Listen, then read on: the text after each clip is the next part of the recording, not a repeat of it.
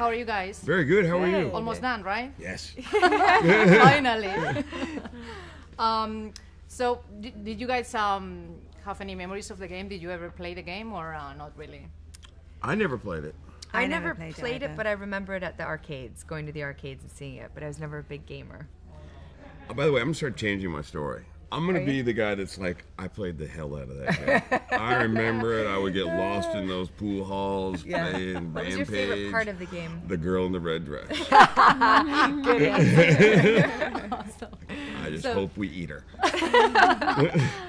Did you guys, the original gorilla in the game is not albino. So did you guys know that they based the albino gorilla on this gorilla that was in Barcelona called Snowflake? Oh, No, really? I Yeah. didn't know that. Are you from Barcelona? No, I'm from Madrid. Oh, okay. But I he love was, Madrid and Barcelona. Yeah, me by the too. way. Yeah, Which I was there right Madrid's now. a tiny bit better. But I love Madrid. I was there last year for like really? a week, and I had a blast. oh, nice. Yeah. And what about the food, man? The food, Food is Oh, amazing. the Amazing. Spanish food is insane. Yeah. Yeah.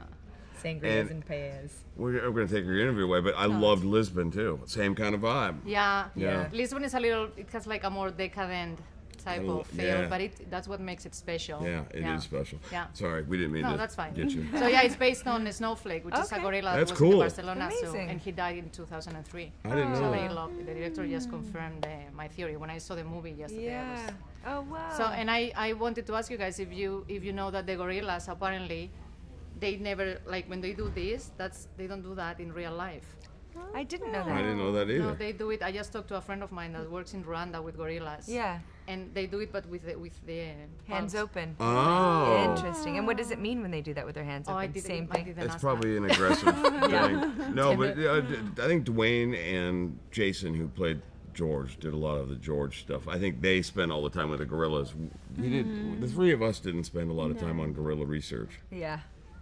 unfortunately. More just evil research. Evil, super smart, cowboy.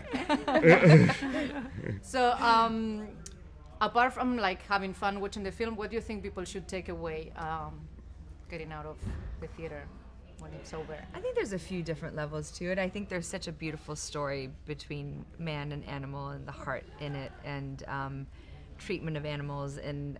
But aside from that, really, it's a really just fun, big film that but the heart does pull you in. I mean, that is what makes you care about these characters. That's exactly. Naomi's going to tell you about the real monsters that could happen at any moment. I am. You might. Genetic CRISPR. splicing, CRISPR, genetic splicing. It's already happening. I'm gonna say, hopefully, you just have a great time. Yeah. That's my ultimate goal with this. I film. agree, and just laugh a lot. You know, there's a lot of humor in this movie. It's Yeah. really fantastic. I got exactly what you mentioned. Like I like the animal thing. Like, Heart? Yeah. Yeah, The the little heart. heart. I like that. Yeah. Yeah.